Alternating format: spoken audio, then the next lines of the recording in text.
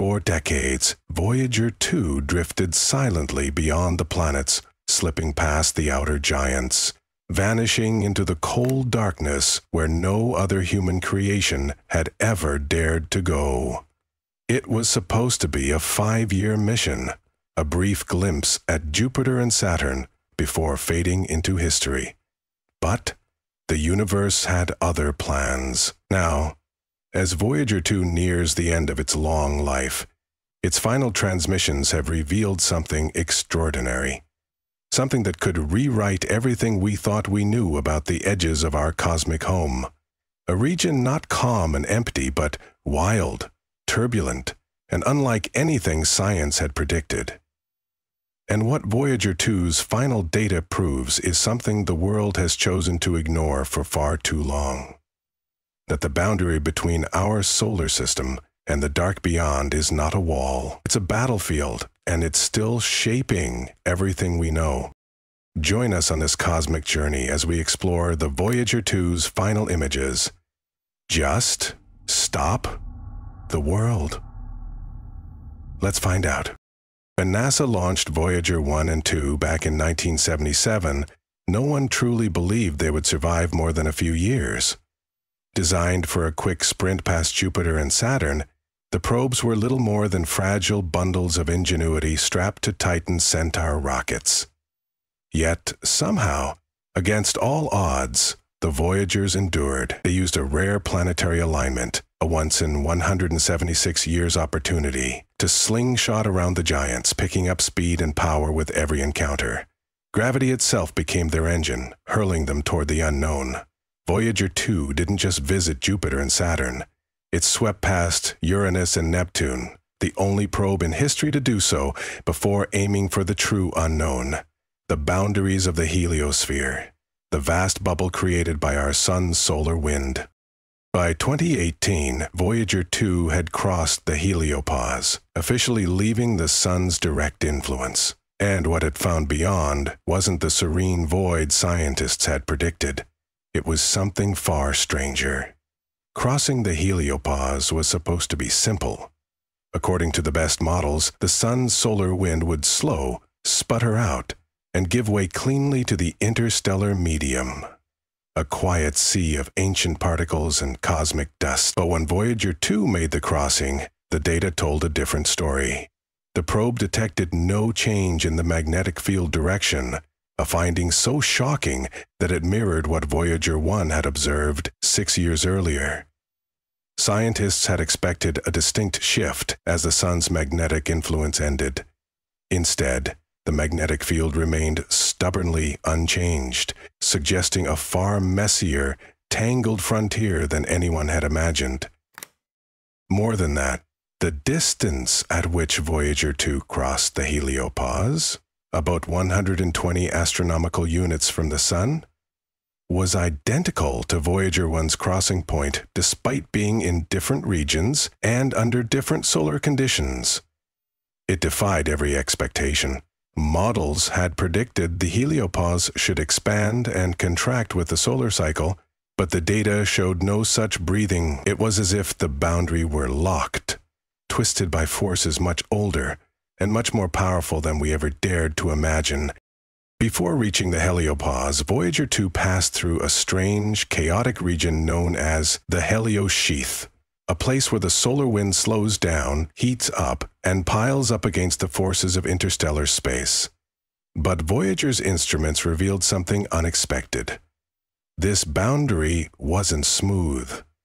It wasn't a clean transition. Instead, the solar magnetic field spun in opposite directions by the sun's rotating poles formed giant magnetic bubbles, huge structures stretching billions of kilometers, tangled and stacked like cosmic foam. These magnetic bubbles are dynamic, shifting and clashing, making the outer boundary of our solar system a turbulent, violent frontier.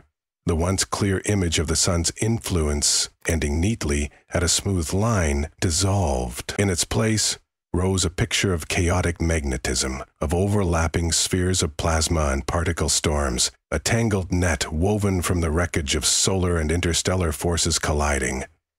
Voyager 2 didn't just see the border of our system, it plunged into a cosmic battleground.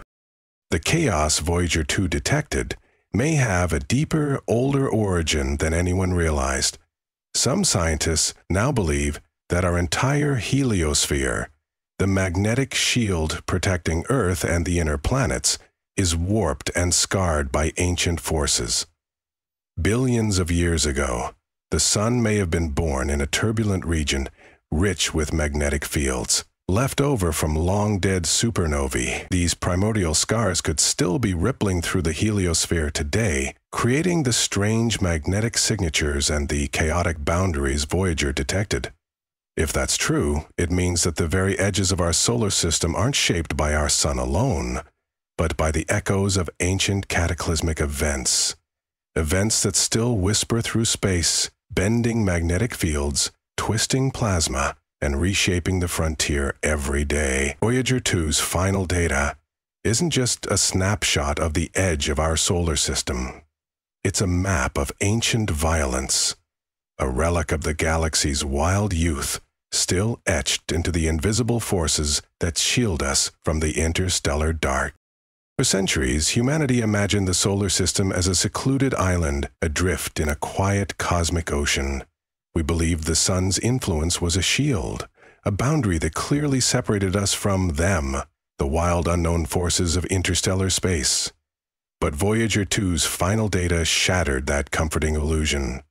The heliopause, once thought to be a solid wall, is more like a porous, fluctuating veil, constantly battered and penetrated by interstellar plasma and magnetic waves, particles from ancient supernovae, radiation from distant stars, cosmic rays from the furthest corners of the galaxy. All of it leaks through the chaotic bubbles at the edge of the heliosphere.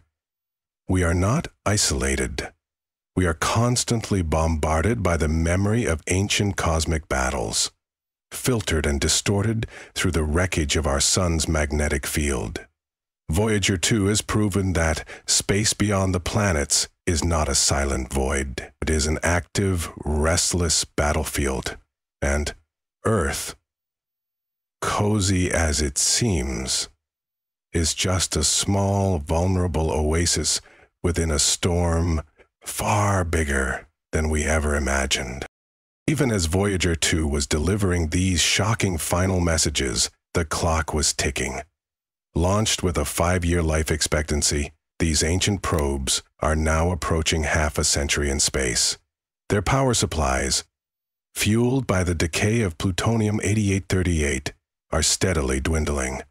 Instrument after instrument is being switched off, not because the probes are failing, but because there simply isn't enough energy to keep them alive. NASA engineers have been rationing the last dregs of energy, like sailors marooned at sea, squeezing out every possible bite of precious data before the lights go out forever. Within a few short years, perhaps by 2025, Voyager 2 will fall silent. Its last sensors will blink off.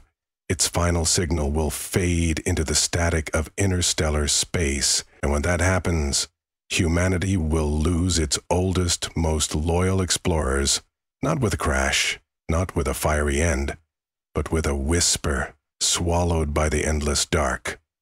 A chapter of exploration that will never be repeated exactly the same way again. As Voyager 2's data pours in, a darker question emerges, one that scientists hesitate to ask out loud. If the boundary of our solar system is far more chaotic, violent, and porous than we thought, what else could be slipping through? Cosmic rays are already known to influence Earth's atmosphere and even play a small role in cloud formation.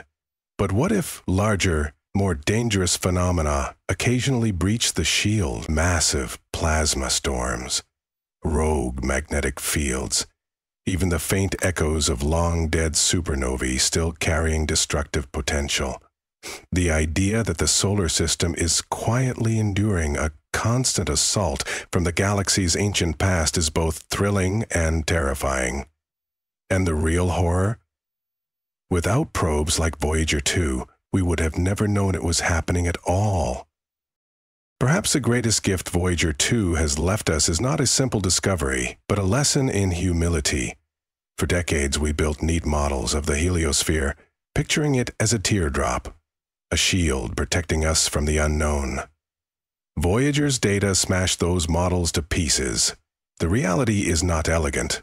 It's not symmetrical. It's fractured, twisted, unstable. A map scribbled by chaotic forces far beyond our comprehension. We thought we understood the shape of our place in the galaxy. We were wrong. And now, with Voyager 2's final transmissions, we see the truth. Our solar system is not a fortress. It is a fragile outpost, trembling at the edge of a vast, ancient, unpredictable universe. And as the last signals fade, we are left not with answers, but with the haunting certainty that the real mysteries are only just beginning. Voyager 2 was never meant to last this long. It was never meant to cross the heliopause, to chart the chaos beyond the sun's reach, to whisper back from the dark shores of interstellar space. And yet, it did. With its final transmissions, Voyager 2 has left us a cosmic legacy that no future mission will ever truly replicate, a glimpse into a universe far more violent, tangled, and alive than we ever dared to imagine. It has shown us that the edges of our solar system are not a protective wall, but a stormy frontier where ancient forces still battle. It has proven that the maps we drew in the comfort of our laboratories were illusions, shattered by the raw, unpredictable reality of the cosmos. And now, as Voyager 2's voice grows fainter with each passing day, we are left with a haunting truth. We are not isolated. We have never been safe. And the universe, beyond our fragile bubble, is wild, untamed, and ready to remind us, at any moment, just how small we really are. Thanks for joining us on this cosmic journey. Please tell us your opinions in the comment section below. Don't forget to like, subscribe, and click the video on your screen for more mind-bending content. Until next time, keep gazing at the stars. This is Cosmic Inquiries, signing off.